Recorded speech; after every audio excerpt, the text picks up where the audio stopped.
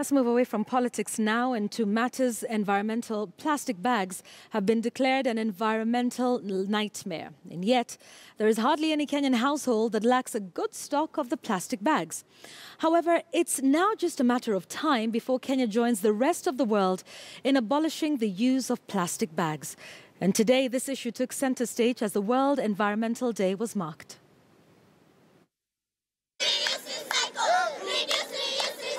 Talks on plastic ban, which is expected to take effect on August 28th this year, dominated the speeches of the stakeholders in the environment sector during the celebrations of World Environment Day. Speaking during the event, Cabinet Secretary for Environment and Natural Resource, Professor Judy Wahungu, termed environmental sanity as a matter of global concern, particularly at a critical point when the globe is grappling with effects of climate change. This is not the first time that Kenya has made an attempt at banning the usage of plastic bags, as similar attempts were made in 2007 and later in 2011, with Rwanda as the only country in the region which has managed to do away with environmental pollutants, perhaps due to the reason that a biodegradable alternative hadn't been offered. Plastic bags were thought to be a cheap, easy solution in packaging. But the negative effects on the environment have become too expensive to bear. Plastic pollution is a global problem.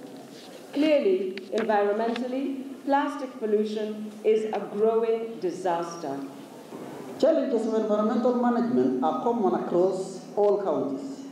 The authority will ensure that it implements relevant strategies while at the same time use relevant legislation throughout the country so as to ensure maximum environmental protection. There is still time to harness the remarkable ingenuity that has enabled Kenya to progress at such a rapid economic rate. We can turn challenges into opportunities. James Wakibia has been vocal in Nakuru County, raising awareness on ban on plastics.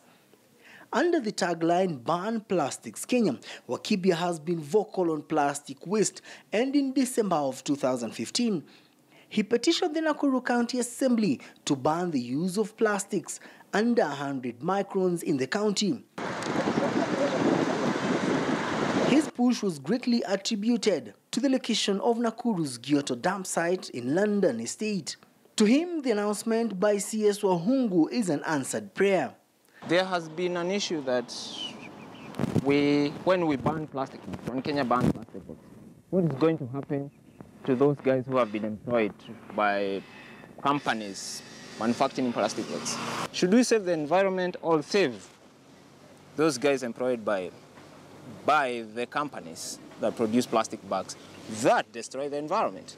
It's something to think about. While the government is relentless on the ban, stakeholders in the industry, mainly manufacturers and industrialists whose lines of production and nature of business demand an intensive usage of the bags, seem not to welcome the move.